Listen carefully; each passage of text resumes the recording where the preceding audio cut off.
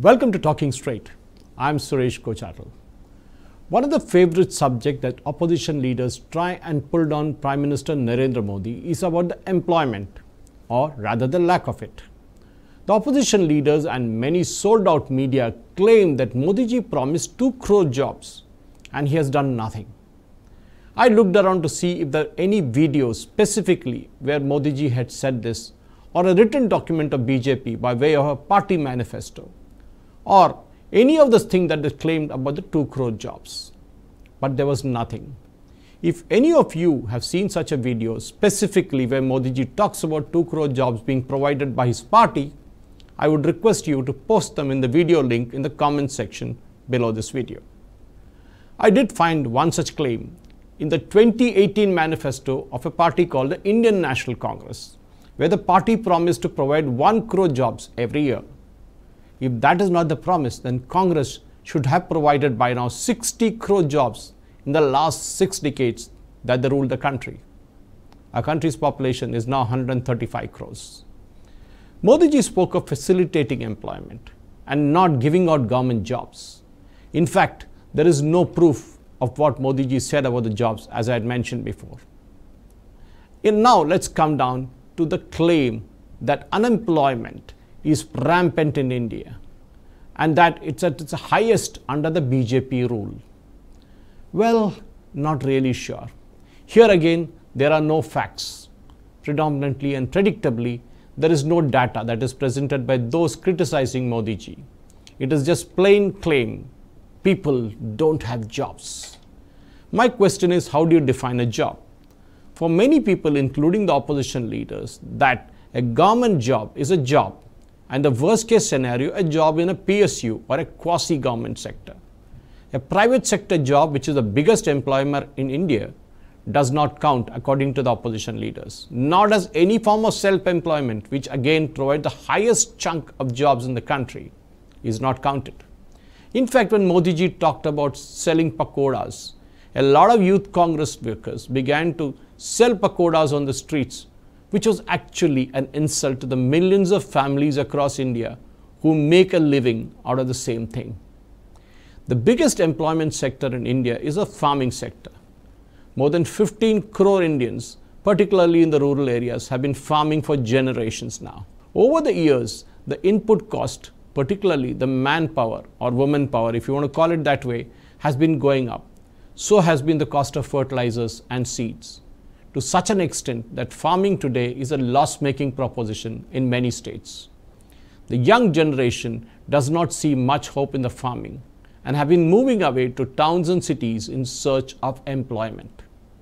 There is a huge difference which many people are not able to make out.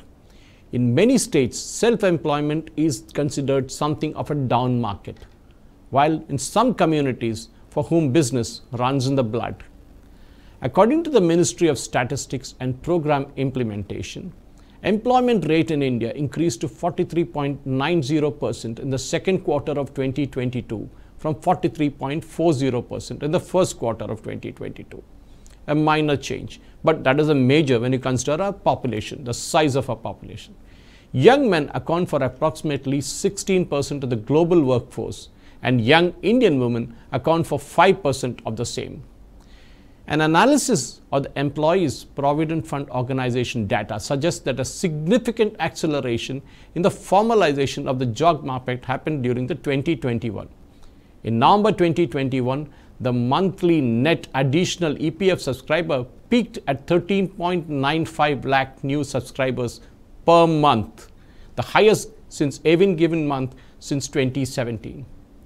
I always argue that employment is not just in the organized sector. It's also about self-employment and the micro and the small enterprises. Many people made fun of Modi ji when he talked about the pakoda issue, and definitely we saw many memes coming out, including a few unemployable employees, MBAs, trying the hand at frying pakoras.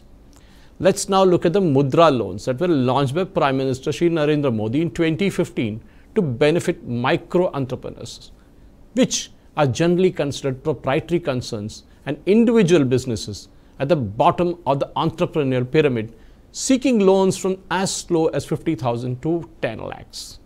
the number of Mudra loans sanctioned to self-employed individuals and MSME entrepreneurs, that is micro, small and medium entrepreneurs, over the last 8 years under the Modi government stood at 35 crore people.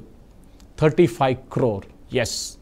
Assuming that even one of these 35 crore entrepreneurs had employed one more person, they have naturally got, even if it's a small shop, in his unit, the total number of employment generated would be at the minimum 70 crores.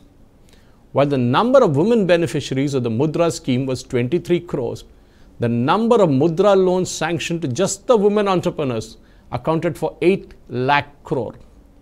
In addition, loans to women under the Startup India was 24,800 crores, and 46% of the government recognized startups were led by women. Definitely there's a big message in this.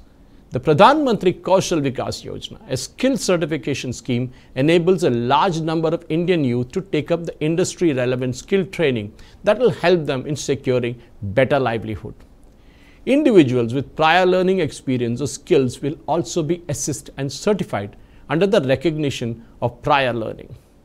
PMKVY is an example how the government is trying to skill young men and women so that they can stand on their own feet or at least find employment in bigger companies. Now comes the latest data which proves that employment is on the rise. As I spoke about earlier, the Employee Provident Fund data actually shows in November 2020 that 16.82 lakh members joined up. That is in the month of September alone, 2022. Year-on-year comparison of the payroll data reflects an increase of 9.14% in net membership addition of 2022 as compared to the corresponding month of 2021. Which brings me back to the question, what's a job? It's a person trying to make a living through a trade or she is good at. Not all jobs are government jobs or private sector, as I told you before. There are millions of entrepreneurs in our country, startups, and of course a huge agricultural sector, which I spoke about earlier. Today, you can get a software engineer easily, but try and get a plumber, an electrician, or a carpenter. It's time that we generate youngsters who get the skills that the industry is looking for. No churning out millions and millions of graduates with no specific skills. India today has a problem of employment, not unemployment. Thank you for watching. Jai Hind. Please subscribe to Nationalist Hub English channel for more interesting videos, and don't forget to like and share this video. Nationalist Hub, it's a news revolution.